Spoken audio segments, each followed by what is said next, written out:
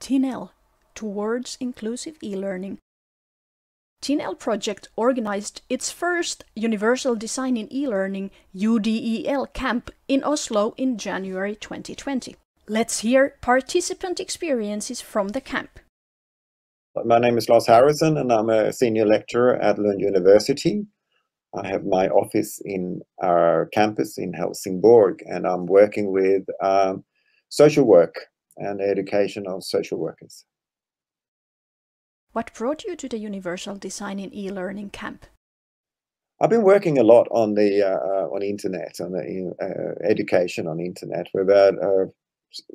We started our first courses in the beginning of the 20th or 21st century, and over the time I've learned a lot of stuff. But it's a few things that just sort of passes by without really thinking, and it's the you sit in a situation where you believe that, all right, I'm doing the right thing, I'm doing good things, I get good responses, and but I never really on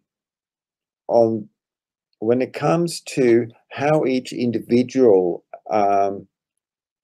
receives and acts on what we do, I've never really done that sort of feedback or that control when it comes to how different students actually participate in the course. That might sound strange, being working so long, and it's not, of course, not completely true. But to make it a comprehensive and more thought-through strategy, how to figure this out, that made me quite interested in, okay, what sort of ideas and strategies could be possible to obtain and develop. What did you learn during the camp? We got a lot of fantastic examples during the camp that at least made me think about how much we have to be considerate to people's differences to be able to perform well as teachers. And I believe that the camp opened a few new options that I didn't have before because I simply didn't know about them. Would you recommend UDeL camps to future participants? It's a good way to start, and it doesn't matter exactly where you are in your career, or if you're going to start to teach and work on digital platforms, or if you have worked like I have for a very long time. To me, it was so fun because the group, we were different. We were very different, and it's sort of also pronounced perhaps that we come from slightly different contexts, in many ways very similar. They're all academic and so on, but we come from different contexts. We have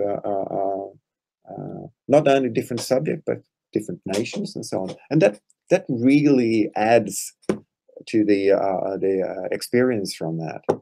And exactly what you do with that, well, that depends on what you're working with, what's your space is, where you can do things when you come home, I believe.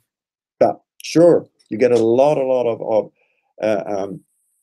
ideas, options, comments and possibilities to develop your ways of seeing things. Absolutely, that I believe that, and it has happened. And I'm trying to provoke my colleagues to think about it also. So yes, answer is yes. Thank you, Lars.